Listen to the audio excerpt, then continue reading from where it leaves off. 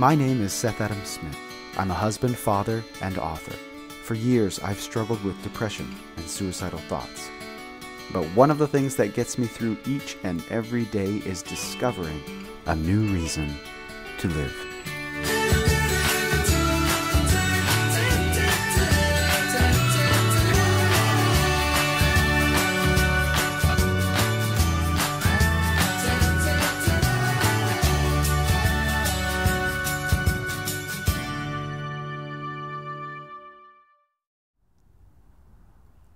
For me, one of the most inspiring reasons for living is the man who saved America.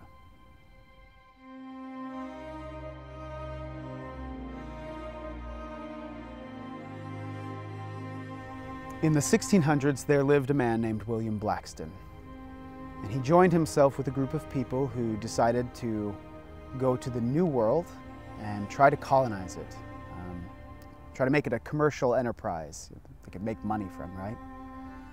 So they went over and, like so many expeditionary forces at the time, they were not successful. So after about a year, they all decided to go home. All of them except for William Blackstone. Blackstone, for some unknown reason, decided to stay in the New World by himself. The best thing that I can come up with, or the best reason I can come up with to explain why he's doing this, is because he doesn't want to be with anybody. He got tired of life as it was in England. Just wanted to be on his own. So William Blackstone went north to a kind of a peninsula. He built a small cottage and lived there. In fact, I think it was a couple of years that he lived there on his own before other settlers came to the New World and actually settled on the other side of the harbor. And after settling on this side of the harbor, they quickly realized that they were not prepared to live in the New World. The water, in particular, on that side of the harbor wasn't drinkable. It made them sick. And so a lot of these Puritans started dying.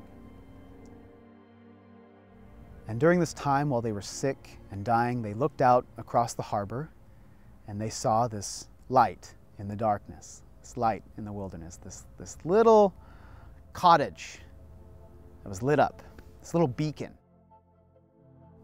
And so they sent people over to talk to this man, this strange person living by himself. And I can only imagine how William Blackstone might have felt, right? But something happened to him in that time. He changed. Something worked on his heart. And William Blackstone left his home, his solitude, and went across the water and met with these Puritans, met with these people, these strangers, and brought them over to his side, gave them his water, gave them his food, his home. And he saved their lives.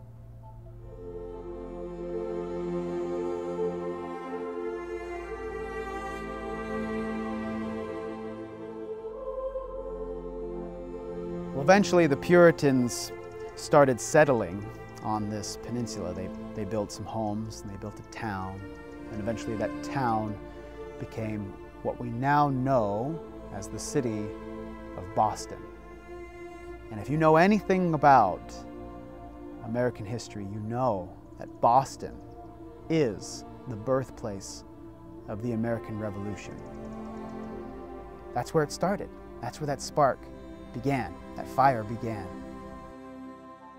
But it really began when the Puritans looked across the harbor and saw a light in the wilderness, light in the darkness, by this man who had a change of heart and decided to help other people.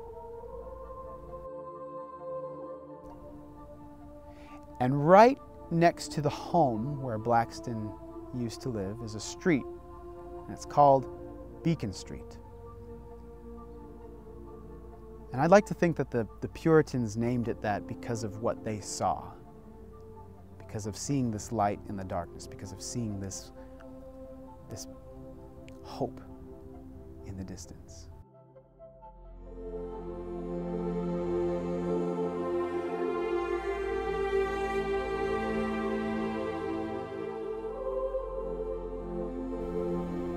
When I think about that, I think about everything that's come from that, I know that to someone right now, you are a light in the darkness.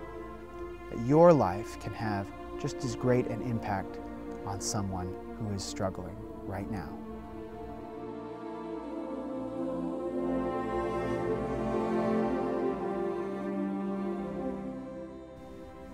And that's a good reason for living.